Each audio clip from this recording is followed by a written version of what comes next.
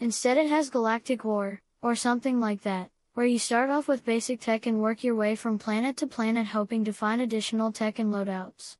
Fourthly, unless I missed it, I found no tutorial mode to get you used to the game. It just plunks you right in galactic mode and you have to figure stuff out for yourself. If things are different than they appear, the game does not tell you.